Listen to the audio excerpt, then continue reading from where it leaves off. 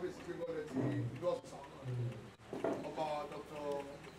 Adetoye Akinrogun Alatishe Akinrogun ìgbàlejò lẹ́yìn àti bàbá wa ọba ṣàlẹ́ ọba Ososa kábíyèsí àfihàn bàbá wa nígbọ́dẹ ti ìlú Ososa àti gbogbo àwọn olóyè Ososa ní àpapọ̀ àti gbogbo àwọn tí wọ́n bá àwọn olóyè wa wá ní èlú kí a tó bẹ̀rẹ̀ a kí bàbá wa imam dáìró kí wọ́n fún wa ní àdúrà ìbẹ̀rẹ̀.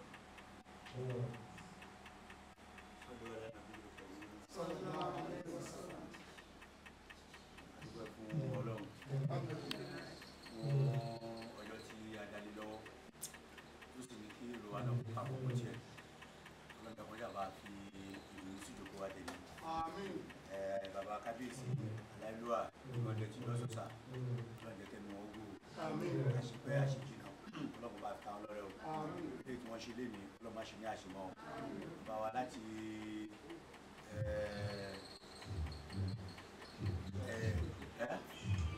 bàbá láti ṣọ́yìn ọlọ́run jẹ́ kárí àwọn náà pẹ́ o ọlọ́run má ṣe ní láṣemọ́ fún wọn fún àwọn olóyè tí lọ́sọ̀sà pẹ̀lú àtọ̀dọ̀ bàbá wa lámòrí ó kárí gbogbo àwọn olóyè tó wà níbí bàbá wa Bálẹ̀ ti odò àríyè bàbá Bálẹ̀ ní Agoro tí gbogbo àwọn bàbá akẹ́yìn náà ọdún èyí tó ń ṣe lé nìkan ló má ṣe láṣẹ mọ́ wọn lọ́la wa tó ń wà kalẹ̀ náà lákì ló má ṣe lé láṣẹ mọ́ fún wa wá dákí náà padà sí ọ̀dọ̀ bàbá wa olóyè kèní lọ́la wa Olusegun Jacob Akanji wọ́n jẹ́ Akinrogun ti gbogbo ìlú Ososa wọ́n fẹ́ gba fìlà náà lé ní àtọ́kọ́ àṣẹ náà ọlọ́run jẹ́ kó mọ yín lórí o àṣepẹ́ àṣejìnà ọlọ́run wá fi ta yín lọ́rẹ́ o ìgbà tẹ́ jó yìí ọlọ́run jẹ́ kẹ́ mọ̀ sí dáadáa o láti ibi ọlọ́run bákan náà màmá wa tí wọ́n jẹ́ Yeye Akinrogun màmá wa Adéníkẹ́ oyè náà ọlọ́run jẹ́ kó mọ yín lórí ọlá yín kó máa lọ síwájú sí ọlọ́run jù wálẹ̀ láéláé láti ibi ọlọ́run ọdún tá a kọjú sí ọlọ́run jọba aláyọ̀ gbogbo àgbàdo àlàáfíà káṣí pẹ̀lú ìdùnnú ilé tá à ń ṣe náà tá a fi parí ẹ̀ má jàrí wàhálà má jàrí dààmú Al-Fatiha. Alhamdulillahi rabbil alamin arrahmanir rahim maliki yawmiddin iyyaka na'budu wa iyyaka nasta'in ihdina siratal mustaqim alladhina an'amta alayhim ghayril maghdubi alayhim waladdallin àmín. Akí bàbá wa imam dáìró ilé ìtẹ́jú fún wa nínú ìtàṣùmọ̀ fún yín o àṣẹ lábẹ́ àṣẹ bàbá wa kábíyèsí a ní pé ní ibi tí a jókòó sí a fẹ́ da bàbá wa olóyè àti màmá wa olóyè láàmú nítorí pé èèyàn àfin ni wọ́n ojoojúmọ́ mi èrò bí ọ̀sẹ̀ kan bá kọjá kí àwọn méjèèjì kan wà sí àfin ní ibi Yeye ẹ̀yin ẹ ti jókòó Yeye ẹ jókòó ó yá àwọn tá a bá bá bàbá olóyè wá ṣe ká ṣètò.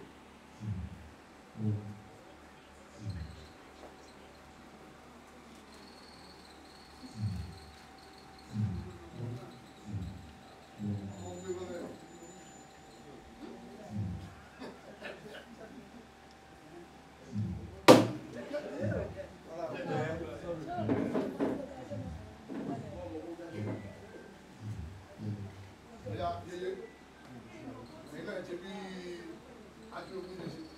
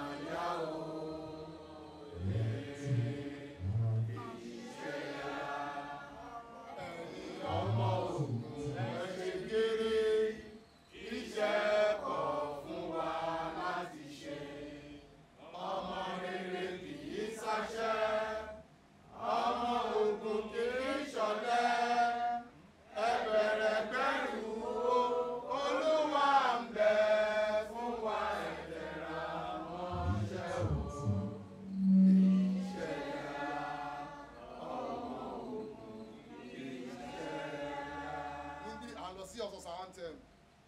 Ìlú mi, ìlú Ososa, ìlú mímọ́ aláyọ̀, tàbí sọ̀rọ̀ àpáta, àpáta iyebíye. Ìlú Ososa, ìlú Ososa tèmi, ọba wa gbé kọ̀ọ̀kẹ́ wá.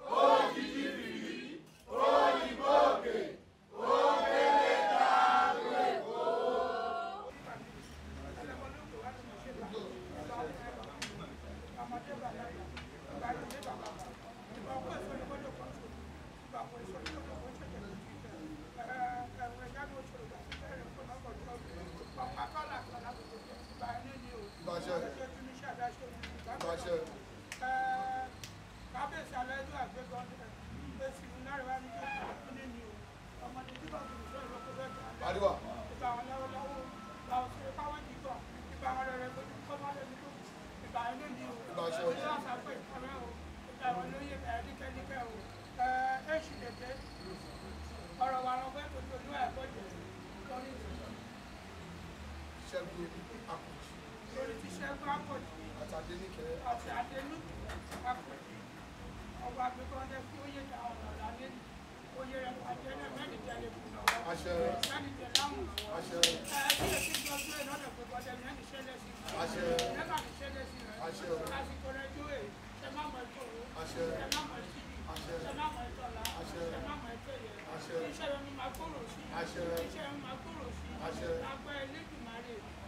Ibi ńláńlá wọn máa bá rẹ̀ lórí ńláńlá ìṣàkóso ńláńlá ó gẹ̀dẹ̀ gbọ́gbẹ̀ ìwé àgbẹ̀ ẹlẹ́gbẹ̀ẹ́ oko tó ń máa lọ ọ̀la ẹ̀ máa rí lẹ̀ ọ̀la ẹ̀ máa rí lẹ̀ oṣù ní bínú rẹ̀ àjẹ́ ní bínú rẹ̀ ẹlẹ́wọ́n ló kúrò máa bínú rẹ̀ adáníṣẹ́jú máa bínú rẹ̀ pẹ̀lú wọ́n ìfọ́rọ̀wọ̀sí lọ́kàṣà wọ́n ìfọ́rọ̀wọ̀sí lọ́rẹ̀ wọ́n ìfọ́rọ̀wọ̀sí ọ̀rọ̀ ẹ̀kọ́ ọ̀rọ̀ èdè wọlé tọ̀rẹ̀ ìlú abidjan rẹ̀ àjọ àbáyọ̀ ọ̀làdọ̀rẹ̀ ọ̀làbọ̀rẹ̀ ọ̀làsúwọ̀ ọ̀làjíwọ̀ bẹ́ẹ̀ni tó dúró dúdú ẹ̀fọ́ ayé máa mú ẹ̀ ẹ̀fọ́ ayé máa dùn ẹ̀ lọ́kùn yé pa láti ẹgbà méjì ṣẹlẹ̀ sí ẹ̀mí ṣẹlẹ̀ náà ní bí ẹ̀ ṣáṣe mọ́ ẹni bí ẹ̀ ṣáṣe mọ́ ẹ̀ máa ṣe nípa nípa rẹ̀ ẹ̀ máa ṣe nípa nípa rẹ̀ bọ́ọ̀dì ọjọ́ bọ̀tẹ̀kọ̀ ẹ̀ má dà olórí àkókò ọ̀pẹ̀rẹ̀ ni o àdìmọ̀ máa bá o àdìmọ̀ àmì sí o àgùn àtọ̀ o àgùn àtọ̀ o àbẹ́ ìsàlẹ̀ wo bí ètò tó wá o. Ẹ̀kọ́ ti bẹ́ẹ̀ sí o àgbẹ̀ lórí ti ṣàṣẹ náà ni o ẹ̀ẹ́dì pọ̀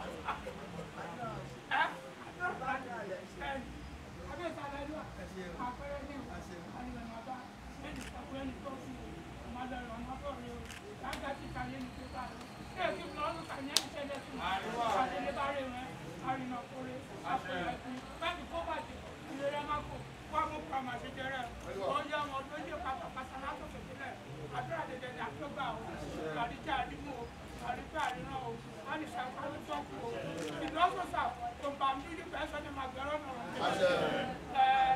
kíkọkùnrin tó bìnrin tọmọdé tẹgbà ọmọ baálẹ̀ àdúrà àgbà o àdìjẹ wà àdìmú o ìlú wa kóró àdúrà àtúnṣe o àṣẹ mẹ máa kú ẹnẹnu o ẹyẹ máa dúró wọn o ẹyẹ máa ní dúró wọn o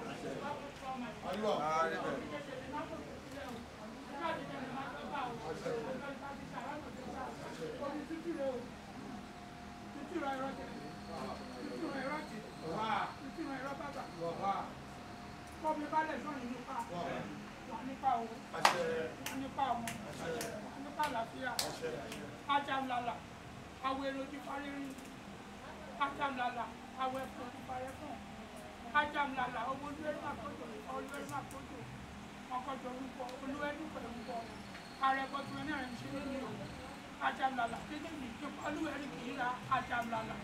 Èyí tó bá tiẹ̀ ó ra ajámlala, ìpa olúwẹ̀rí kì í ra ajámlala, ẹ̀fọ́ tó bá tiẹ̀ ó ra ajámlala, ìpa olúwẹ̀rí kì í ra ajámlala, olúwẹ̀rí nípa tó bá tiẹ̀ kó ra, ìpa mẹ́nira ní dàda, ìpa mẹ́nira ní dàda, mẹ́nira ń tó, mẹ́nira ń tọ́ mọ́, mẹ́nira ń tàlàfíà, ẹni kíkó ẹ̀ máa kíkó láàyè, ọlọ́run kò ní lọ́ọ́ máa ṣe, ọ̀nà ẹ̀kọ́ kẹ́kọ̀ọ́ má dà.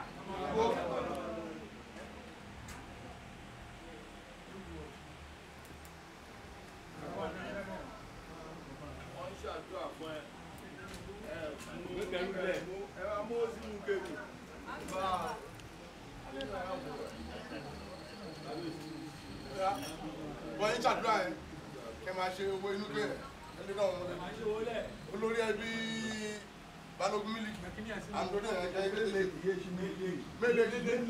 méjèèjì.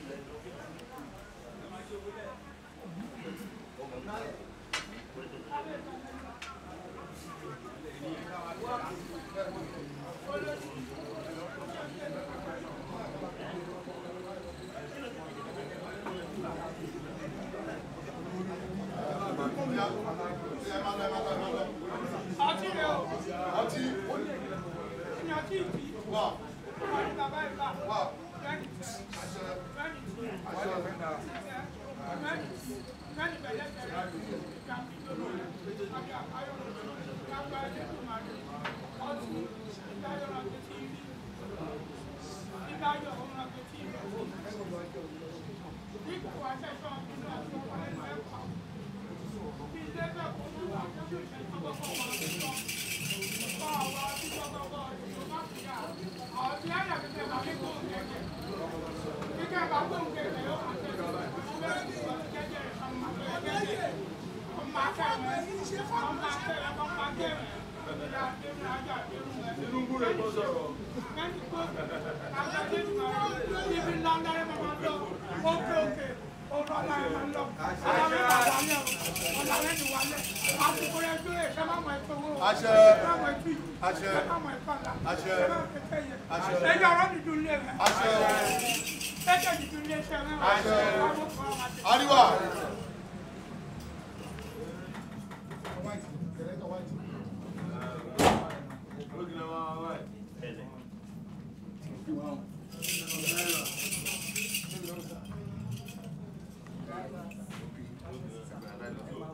Orogore o, inú igbó, orí orúkọ wà, kọmọra yẹ kọmọ lánà ọkù, tàgbà ẹlẹ́dùn ẹ̀ wọ́n alánà òwòkú ẹ̀, wọ́n alánà yípo ẹ̀, wọ́n alánà lápò ẹ̀, wọ́n alánà ìyẹ̀kù ẹ̀, tàgbà ẹlẹ́dùn ẹ̀ wọ́n kó orogbo kó dàdúró, orogbo ó lè dàdúró náà ìrọ̀ orogbo.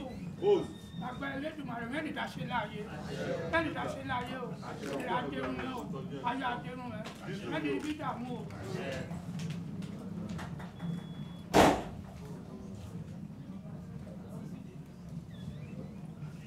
Ilé àtàrẹ, ìkún, ilé akúntòwò, akúntọ̀mọ, akúntọ̀làfíà, akúntẹ̀yẹ, àtàrẹ, èyí títì rẹ̀ náà bọ̀.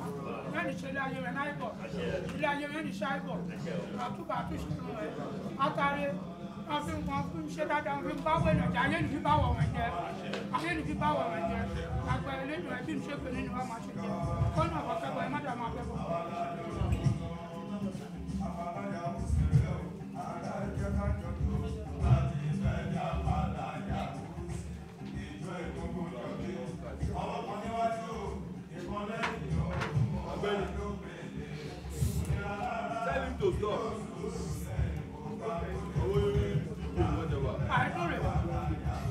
Ẹ̀rù dídùn ọ̀gbìn fà láàrin àgbà Elédùn ẹ̀wọ̀n akọ̀rọ̀ rẹ̀ dáadáa.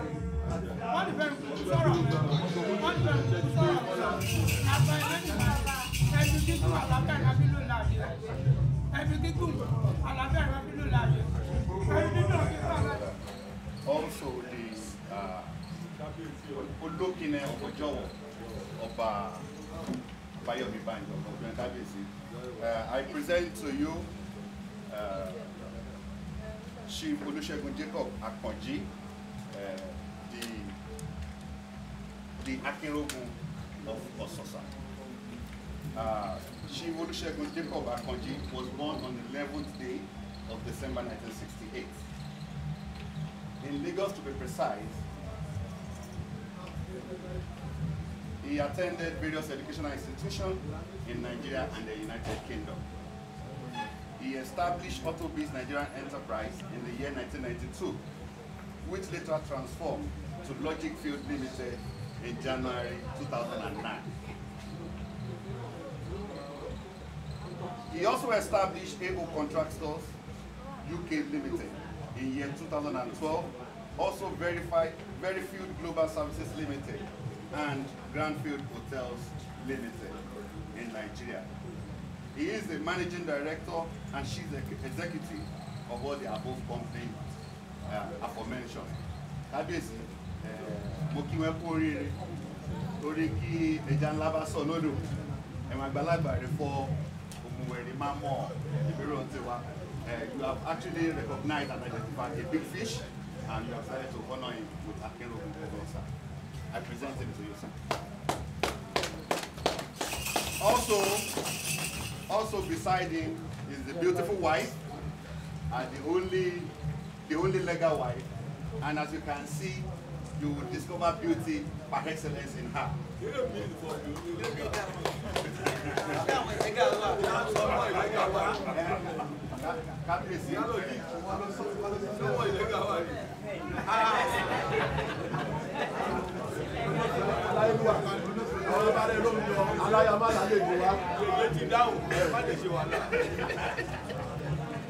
Kábíyèsí and chiefs, I present to you also Chief Mrs. Adetoye Jacob Akanji.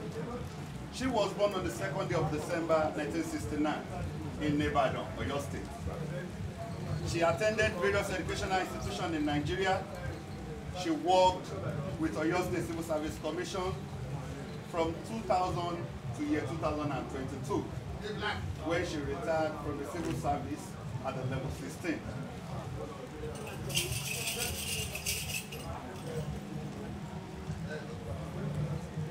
She is the Managing Director and Chief Executive of Nikla Global Services Limited. As I said earlier, she is the only legally married wife to Chief Olusegun Jacob Akanji.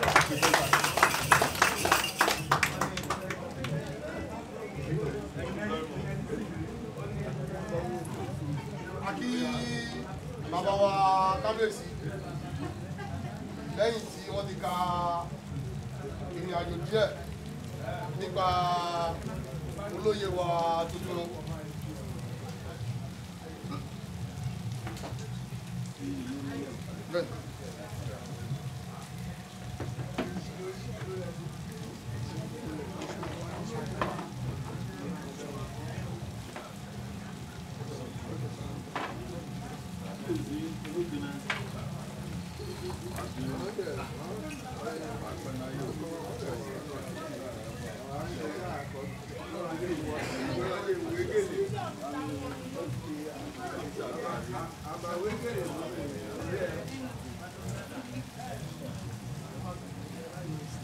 Ìbà Ọlọ́run ìbà gbẹ́mọ́tẹ́ Kábíyèsí.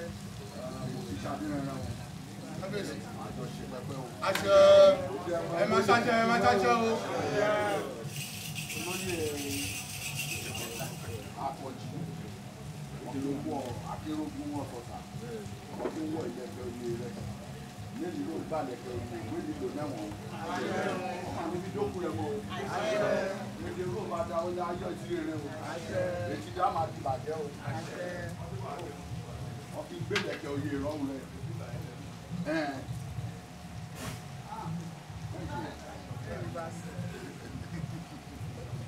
tó èdè ló gbà yìí wọ́n ní dókun rẹ̀ mọ́ wàá mọ̀ tó wàá mọ̀ sọ́mọ́ wàá mọ̀ sáà ìgbàlẹ̀ Àṣẹ. ìjọ yóò bá rántí èdè wà nílẹ̀ dáadáa. Àṣẹ. ayé mi ṣẹ́ wà lẹ́wọ̀n. Àṣẹ. èdè yóò bá dáadáa lórí sílẹ̀. Àṣẹ. mo tó yè lẹ́nu lágbára lọ wéde fọmọ sí. Àṣẹ. wéde padà sí. Àṣẹ. ayé mi gẹ́gẹ́ gẹ́gẹ́. Àṣẹ. gbígbìn àlọ́ àlọ́mọ. Àríwá.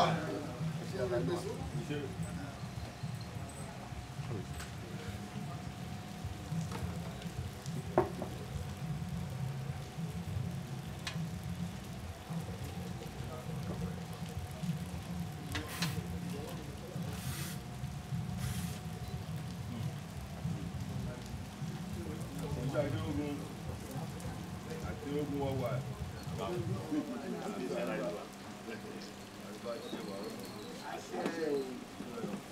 àṣẹ àṣẹ àṣẹ o àṣẹ àṣẹ Àṣẹ. Àṣẹ. Wà. Àṣẹ. àṣẹ o àṣẹ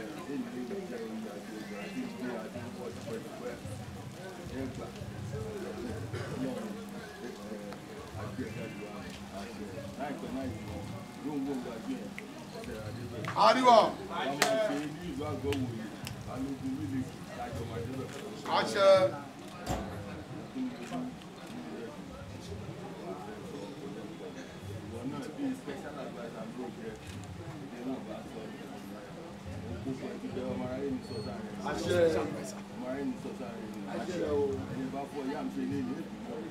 Kọ́gbà akẹ́rù rẹ̀ ugbó. Àríwá. Ẹ̀kàláyé ẹ̀kàláyé o. Ìgbò olùdà. Òdìdí fìrí. Òyìnbó òkè. Ògbélé jágbèkó. Ọba mìíràn ilẹ̀ mìtìtì. Àṣẹ. wà àṣẹ àdúrà àṣẹ àṣẹ àdúrà tó lè pèsè. èyí máa dùn tó èyí máa dùn tó èyí máa dùn tó. níta kí ìrògùn ayé ilé o èyí máa dùn tó níta kí ìrògùn ẹni bá sọ pé kò ṣe tirẹ̀ àwòrán o èyí máa dùn tó. ọ̀yẹ́ jákùn kàtà ẹ̀ṣẹ̀ tí yèyí àdúrógún wa. èyí máa dùn tó níta kí ìrògùn ayé ilé o èyí máa dùn tó níta kí ìrògùn. Ogun ti yeye.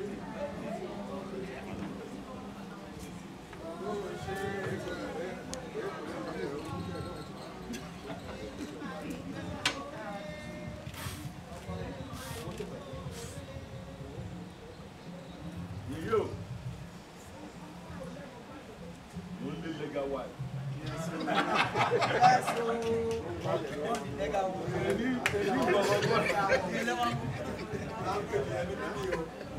ọ̀nà mi nìyẹn. Ọtúnba bìrẹ̀ òdì. ọ̀túnba aláyàmá lálẹ́ yìí. Àwọn ènìyàn wà ní.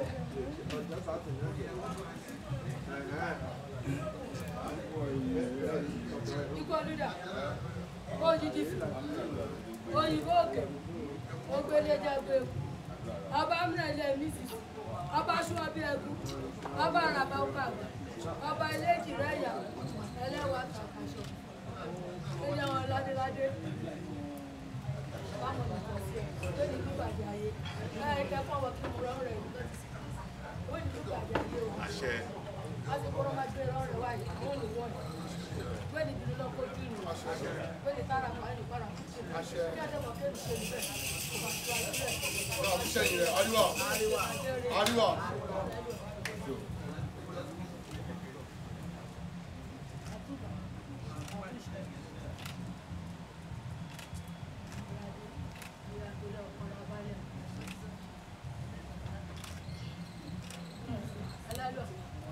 Olórí, ṣé àjọṣe pẹpẹ? ọ̀yà ayẹyẹ súnmọ́ bẹ̀rẹ̀.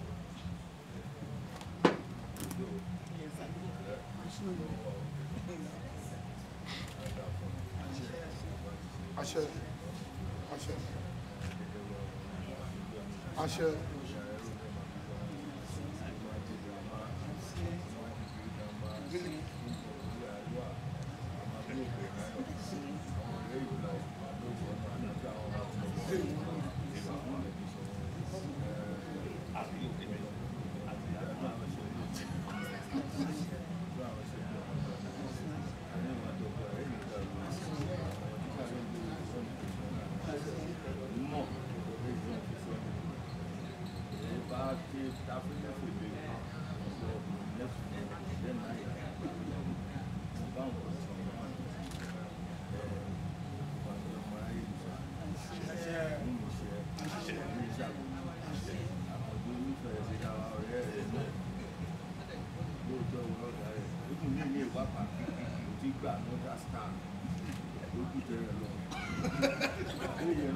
ọkọ̀ Akinrogun kẹ́kọ̀ọ́ afọ Yeye Akinrogun ọ̀tún àwọn star kan sí òkè.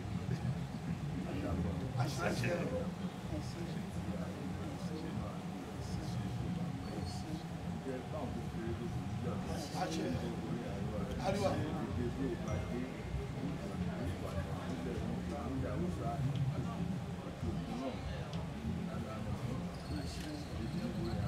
àríwá.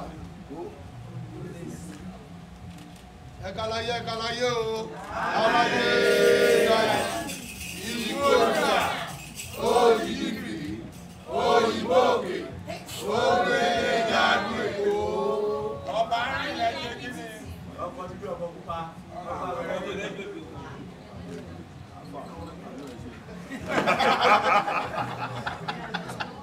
Agbára bí dàgbò mi o, ó gba gbé mi lórí ìgbà fún ẹ̀rọ ìjẹun.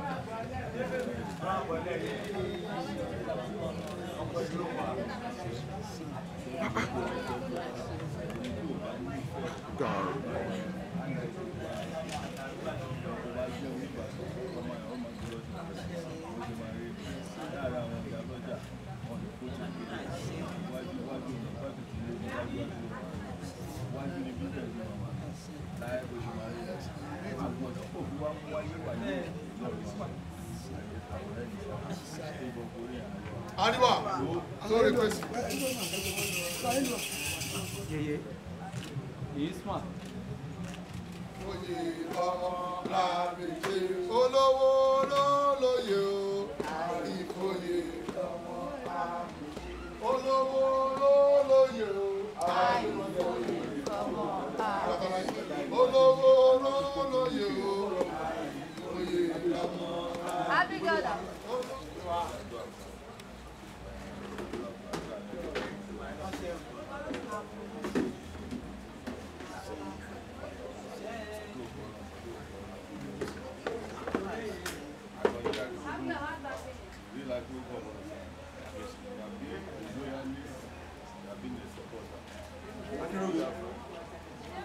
Akinrogun.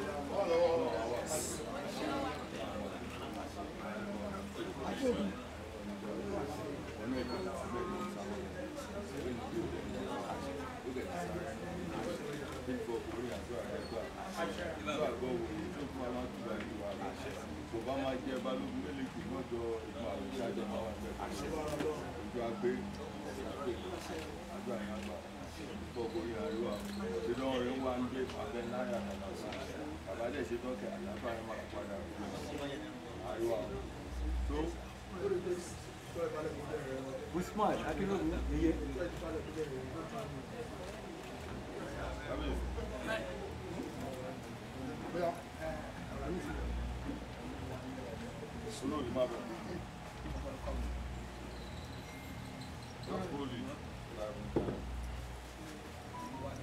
You can trace back so that you can take all of us.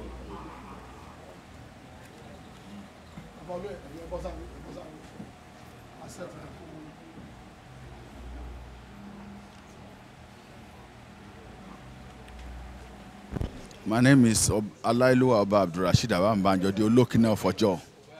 We are here to felicitate with Oba Dr. Toye Alatishe, the Gbegonde of Ojo, who has been able to implement some developmental strides in Ososa town. He has an eye for locating people that are doing well in the society and could actually bring development to Ososa. First, I want to thank God for him. Secondly, we are happy with the installation of the Akinrogun and the Yeye Akinrogun, and we pray that they will live up to the chieftaincies and they will join the train in the development of Ososa community.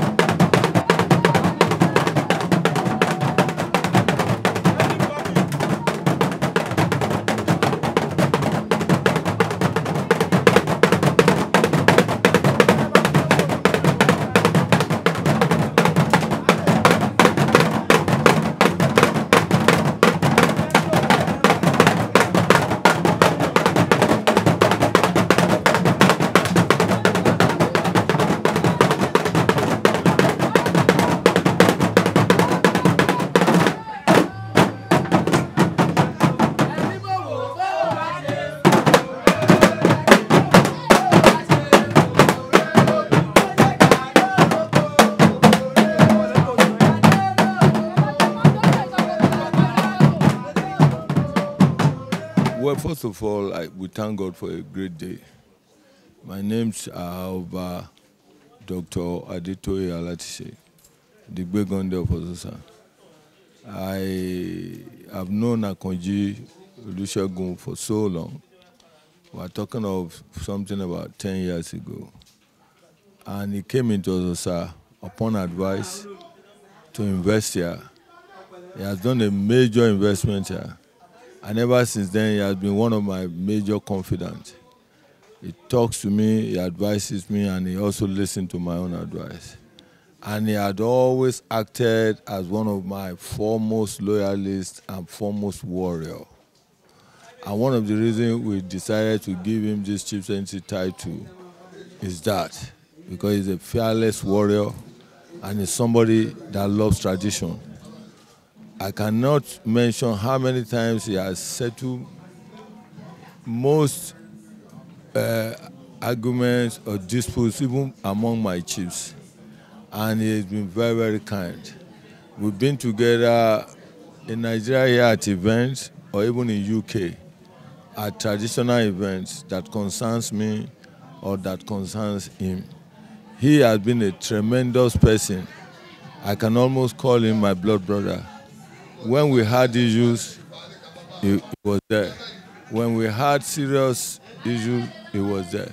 And when we are joying and rejoicing, he was also there. He deserves more than this. But because he's going to become the Balogun Meleki very soon in Nago, his hometown, we decided that we should do this one first before we do that.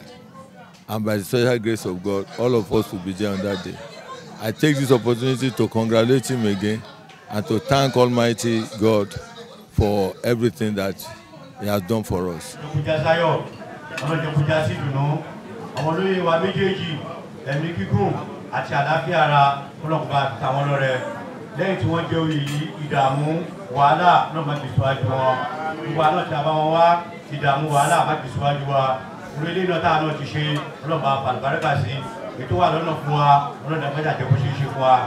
MC wa ti ní ọlọ́mọ ṣe lè ṣe mọ́ fún wọn náà bá wa dúró tí wọ́n bá wa pẹ̀lú wọn wọ́n ti débi láyọ̀ ìpadà sílé ọlọ́jọ́ kò jẹ́ sàlàáfíà kò já sí dùnú àti gbogbo àná lápapọ̀ al-Fatiha bismillahir rahmanir rahim alhamdulillahi rabbil alamin arrahmanir rahim maliki yawmiddin iyyaka na'budu wa iyyaka nasta'in ihdina siratal mustaqim siratal ladzina an'amta alayhim غير المغضوب عليهم ولا الضالين سبحان ربك رب العزة عما يصفون والسلام على المرسلين والحمد لله رب العالمين صلوا على النبي الكريم.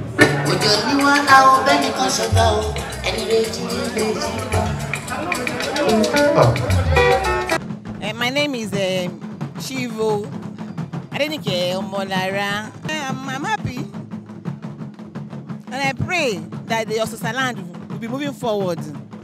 And we, today, as we have obtained this chieftaincy, everything concerning our family will be going smoothly and moving from glory to glory. More money in our bank accounts, and the Lord will be with us. God will give us long life and prosperity.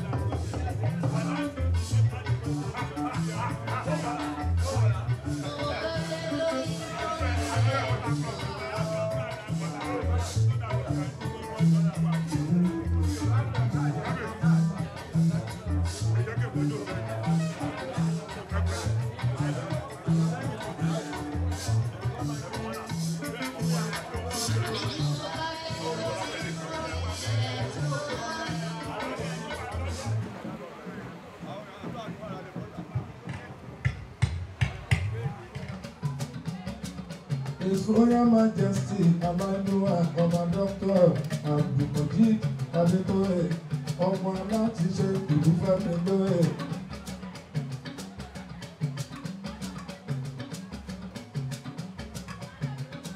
Ogunroye down before.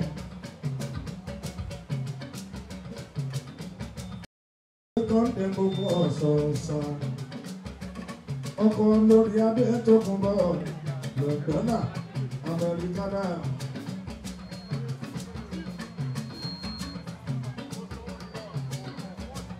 Kábíyèsí ti gbóyè náà fún ẹ. Olusegun dé kọ́.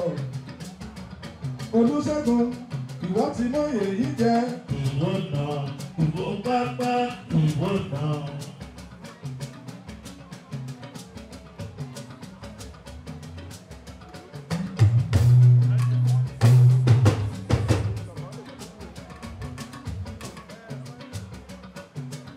Ọkọ̀ lórí abẹ́lé kẹ́hìn Akanji. Olusegun dé kọ́. Kò máa lọ bẹ́ẹ̀. Ẹ̀mí Olusegun mọ́lú lórí mọ́nítọ̀ side monitor Olusegun ó ti mọ èyí jẹ ìwọ kan ìwọ pápá Akinrogun gbogbo ìlú Ososa ní tilẹ̀ tókò àtẹni tó fẹ́ àtẹni tí ò fẹ́ ìwọ náà jẹ́ kọ́ àmọ́dí Olusegun jẹ́ kọ́ ọkọ̀ Yeye Akinrogun alátẹ̀dọ̀ kíìsì fit limited Goldmyne aláṣẹ graphic òtẹ́lì àrùn èyí tó ń bẹ ní Ìbàdàn òkè kọ̀ntrátọ̀ nílùú London bàbá Mọ́tísọ́lá bàbá Ọlábísí bàbá Olusegun bàbá Dámiláre bàbá Káyọ̀dé ọmọ wọn lájọ òye Olusegun wọ́n ti ń kọ́lé ẹ́ wọ́n ò lé wọ́n ẹ̀ lójijì rárá ní Olusegun.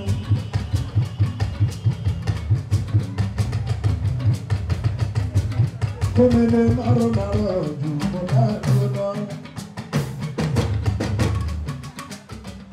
Ẹ bá mi ṣètọ́jú láìpẹ́ cameraman.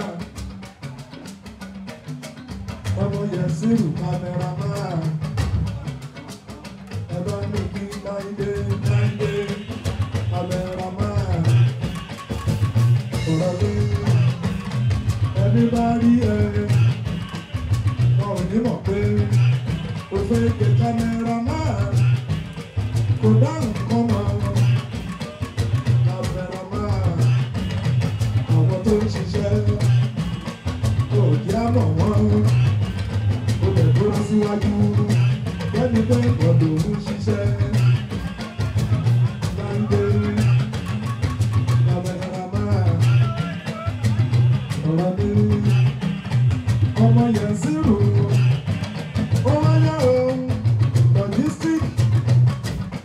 Akinrogun Ososa olówó olóyè àìfòye lọ́nà máa ń pèsè olówó olóyè àìfòye lọ́nà máa ń pèsè. Bàbá tó lé ẹnu wọn ní ọ̀pá wọn egun tẹ̀bí ọba mi lójú ẹ̀yẹ òrófó onímọ̀ ní bí lórí náà ló ti kó tọ́tọ́ àsìkò ti gbó. Tó sọ fún wọn bá ṣe wájú wọn ló jẹ́ oníkùrú forí kádébìlà sórí kún ẹsẹ̀ oníkùrú forí kádébìlà sórí kún ẹsẹ̀ ẹnu wọn mẹ́fà ẹnu wọn pépé àwọn òjẹ́ lẹ́nu méjì sórí mọ́.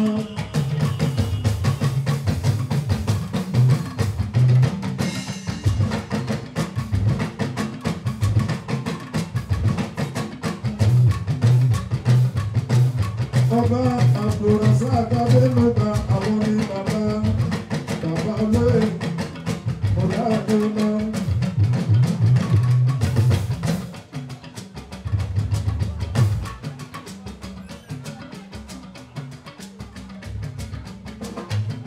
Ọlábàbátúndé Olusegun Jacob Akanji ọmọ kábíyèsí Ègúnmàwé.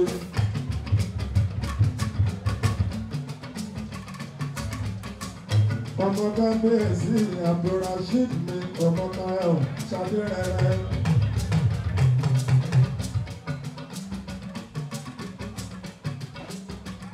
Ẹgbẹ́ kò máa dùn bó ṣe ń dùn. Ọmọ kábíyèsí alábẹ́rù ìgbòho bá sí bọ́ alábẹ́rù gbogbo òfẹ́rù kò lè lè láàárọ̀ láàárọ̀.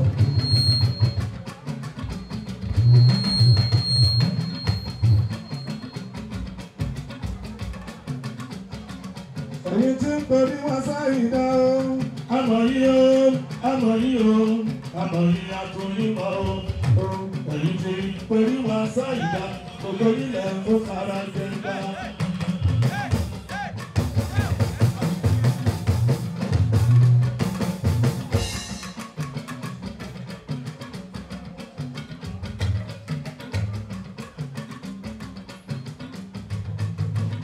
Bàbá lóye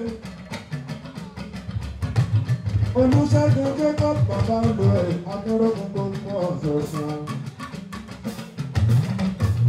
Kábíyèsí ọba Bẹ́gọ́ndẹ̀ wọ́n ti fún ẹ̀ lóye náà gbogbo olùfọwọ́ sí Akinrogun. Ṣé mo kọrin lẹ́ẹ̀kan wípé o olówó rẹ̀ lóye o. Àìfòye rọ́mọ àpèṣe.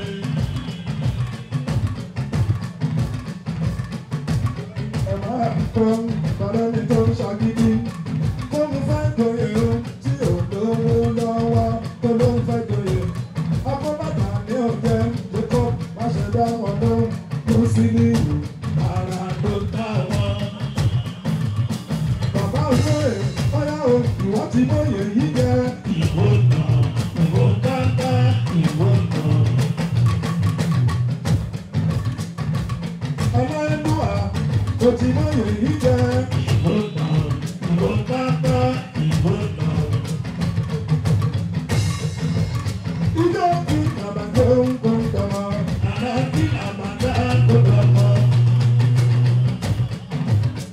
Ìmọ̀ràn mi tó ń náwó kí ni mo ń fẹ́. Ọlọ́bẹ̀ tó kàdé ọlọ́kà gẹ́gẹ́ ló ṣe gẹ́gẹ́ kí á máa yàrá ìgbó ló padà ẹ sọ̀rọ̀ sókè.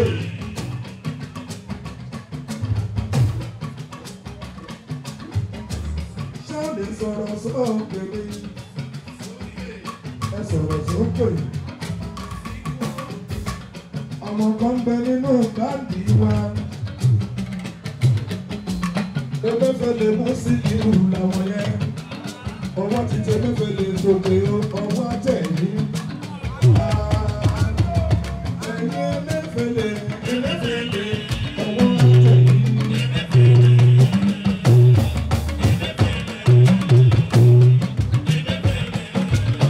We sure hope you enjoyed this video. For more entertaining video content such as behind the scenes of music videos and movies, music concerts, premieres, interviews, and exclusive gists, subscribe now to our YouTube channel GoldmyneTV and be unleashed into a world of super excitement.